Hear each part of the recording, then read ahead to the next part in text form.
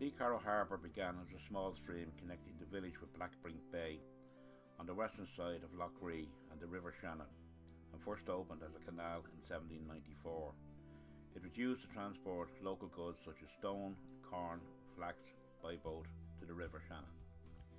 The canal was modernised in the 1840s by the Shannon Commissioners working in Athlone to transport stone from the local quarry to Athlone to construct the bridge, the weir, the lock and the quay, as well as St Mary's Church, and to Longford to build St Mel's Cathedral.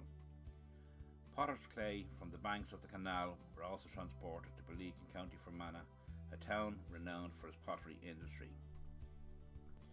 With the advent of the railways, the harbour fell into gradual decline, and by the early 1960s, the mouth of the canal could not be accessed from the River Shannon.